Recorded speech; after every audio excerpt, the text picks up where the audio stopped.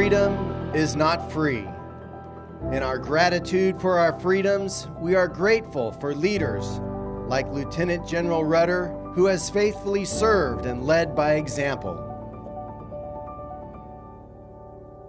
Well, I would say that with the allies and partners, we can't do it without you. And any given day, we have 26 to 30,000 west of the date line. Today, they're in 10 different countries, 2 territories, and 31 different locations. We go together.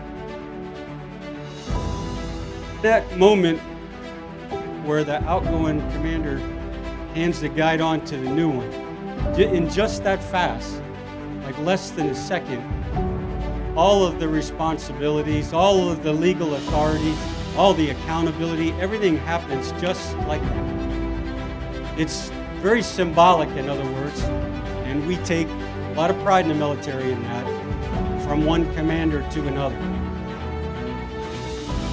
I may be new to the team, but I can tell you I'm no stranger to the business of operations in Indo-PACOM. Nor am I a stranger to the proud reputation, legacy, and role in which MARFORPAC and our Marine forces here in the Pacific provide to not only this region, but to our nation. Because I got no doubt that the Marines and the forces here in the Pacific are going to continue to contribute significantly going forward.